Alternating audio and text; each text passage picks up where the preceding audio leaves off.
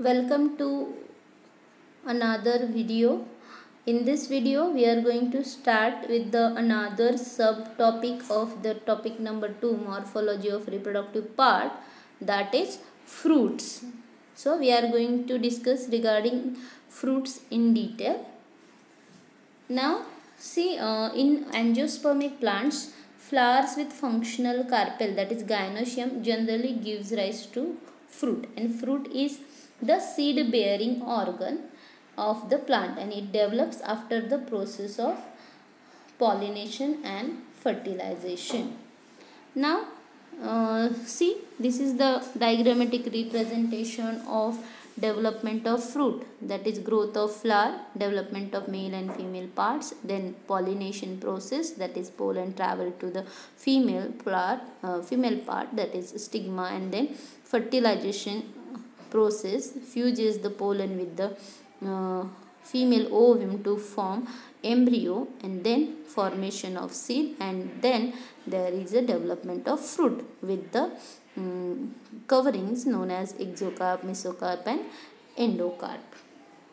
So thus after fertilization the ovary is modified into a fruit, and during fruit formation the ovary enlarges, that is size of ovary becomes large, and wall of the ovary becomes wall of the fruit, and the fertilized ovules are transformed into seeds. However, in some fruits, floral parts like calyx, thalamus, peduncle, perianth are retained as it is. That is, for example, persistent calyx in brinjal and vidania, thalamus, persistent thalamus or fruit like structure of thalamus in apple, or peduncle in cashew nut, and marking nut perianth in pineapple, etc. When only ovary grows into fruit, it is known as true fruit. But when the other floral parts, that is calyx, corolla, androecium or thalamus, they are involved in the formation of fruit, it is known as a false fruit. For example, in case of apple, the thalamus get united and forms a fruit like structure. So this is not a true fruit, this is a fruit formed with the due to involvement of other floral parts. So this is a apple is a false fruit. Sometimes ovary may grow into fruits without fertilization. We know that the general process is that male gamete, that is pollen and egg fertilization leads to formation of seeds, but sometimes the ovary may grow into fruit without fertilization and with or without pollination. Such a fruit without seed or with immature seeds is commonly known as seedless fruit or parthenocarpic fruit. For example, banana, grape, guava, apple, etc. This parthenocarpy is of widespread occurrence, especially among species which have large number of ovules per ovary. For example, papaya, guava, etc. Nowadays, parthenocarpic fruits can be produced by auxin treatments. The seeds in such fruits are pseudo seeds. Thus, the parthenocarpic fruit should not be considered synonymous to seedless fruit.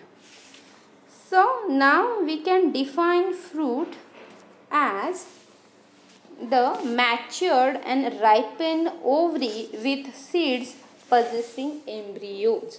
So definition of fruit shows that this is the ovary which is mature and ripened, as well as it consists of seeds, and these seeds consist of a living embryo which will further develop into new plant when seed germinates. So let's see what are the different parts of fruits. So look at the diagram. The parts of fruit, there are two main parts, placenta and pericarp. Again, placenta is divided into four parts, that is seed, testa, endosperm and embryo, while the pericarp, that is covering of a fruit, is divided into epicarp, mesocarp and endocarp. Now see, the fruit wall is known as pericarp. It is nothing but a modified ovary wall. Pericarp is dry and single layered, for example in case of peas and beans, or it may be fused with seed coverings, that is testa, forming a covering known as hull. For example, maize, rice, wheat, etc. In some cases, a pericarp may be differentiated into three layers: the outer epicarp, middle mesocarp and the innermost endocarp. The epicarp is generally leathery and mesocarp may be fleshy, for example in mango, or fibrous in case of coconut. So this is the diagrammatic representation of pericarp of different fruits. Look at here, in case of mango, the pericarp is divided into three parts, where epicarp is leathery, mesocarp is fleshy, or it is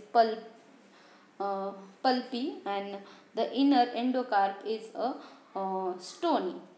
So in tomato also it is pericarp is having three parts: exocarp, mesocarp and endocarp.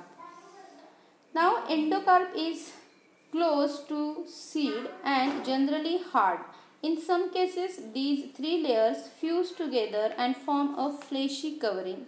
If pericarp is dry, it breaks open and disperses seeds, and such fruits are called as dehiscent fruit. For example, in case of okra, that is bhendi, when the bhendi or okra get dried, after that it open up due to dryness, and so the seeds get dispersed. So in such cases the fruit is called as a dehiscent fruit. For example, it is found in cotton, pea. And in fruit wall, if the fruit wall does not break open at maturity, such fruits are called as indehiscent fruit. For example, mango or coconut. If we dry mango or coconut, the seed does not come outside, or the epicarp or mesocarp does not break and gives rise to seed, but they remains in enclosing seeds within them, and such fruits are called as indehiscent fruits. Next to pericarp, the lumen of a fruit, that is placenta, is present, on which seeds are arranged. In single seeded fruits, pericarp and seed covering testa remain free from each other, for example mirabilis, clematis. In some cases pericarp and testa are fused, for example in case of maize and wheat. In some multi-seeded fruits, the placenta become massive, fleshy and fuses with endocarp and mesocarp, so seeds remain scattered in this fused mass. For example, brinjal and tomato. Look at the diagram of tomato fruit given here. The section shows the placenta, funiculus and seeds. Here the placenta of tomato becomes massive, fleshy and fuses with endocarp and mesocarp, so that seed and seeds remains scattered in the fused mass. Now let's discuss regarding classification of fruits. We found the different kinds of shape, size and nature of fruits, and these fruits are classified on the basis of different characters in different groups. Now see, fruits are classified on the basis of first, that is number of flowers involved in formation of fruit. How many flowers togetherly form a fruit? This is the first criteria. Second criteria, that is part of flower involved in formation of fruit. That is from which part of flower the fruit is formed. For example, as we discussed, like either ovary is responsible for formation of fruit, or thalamus, or other floral wall. So this is the second criteria, that is part of flower involved in formation of fruit. Third basis is nature, position and number of ovaries involved in formation of fruit. Next one, nature of pericarp, number of seeds in fruits and mode of dehiscent of fruit, that is break open fruit after maturity, it is called as a dehiscent of fruit, and this character is also considered for the classification of fruit.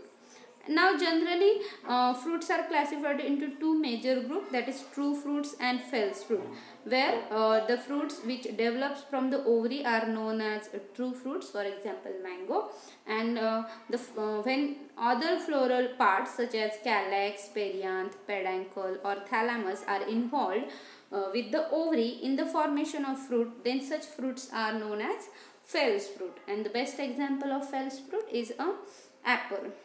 And on the basis of number of flowers,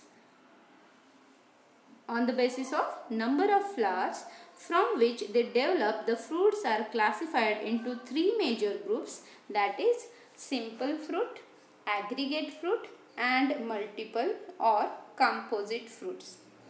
Here a simple fruit is developed from single flower with single ovary, and pistil is monocarpellary or polycarpellary syncarpous, and the example is sunflower, while the aggregate fruit is developed from single flower but with many free ovaries, and pistil is polycarpellary apocarpous. Many carpels are present and they are free from each other. And in an aggregate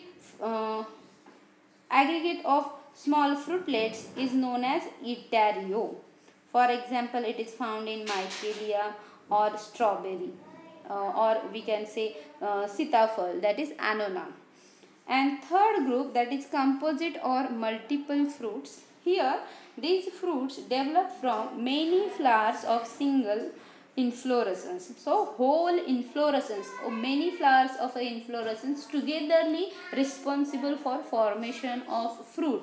That's why such fruits are called as composite fruit, or they are called as a multiple fruit, because multiple flowers are involved in the formation of fruit. And the complete inflorescence modified into a fruit. For example, fig, banyan tree, fruit of banyan tree is a composite fruit, or jackfruit, or a pineapple, or morus alba, that is morus alba, the plant used for silk production, to feeding a silkworm. So the fruits of that plant is a composite type, where the whole inflorescence or the many number of flowers are responsible for production of a single fruit. Now we will discuss in detail regarding these types of fruits in next video.